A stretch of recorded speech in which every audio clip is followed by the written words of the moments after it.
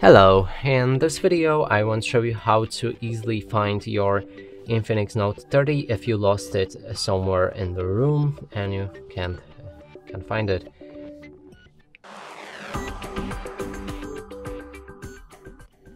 So to do this, we'll need to set up our Google Assistant for the lock screen. You can check our other quick tutorial on how to do that.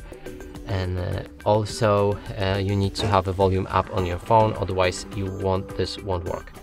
And now to actually do it, there's two different ways, or actually there's even more, but two of the ways that are best is to say, "Hey Google, where are you? Where are you?"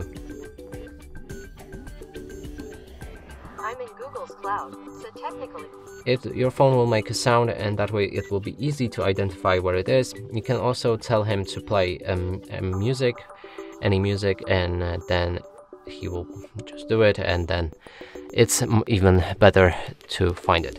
And that's it for this video. Hope you like it. Please consider subscribing to our channel, leave a like and a comment below.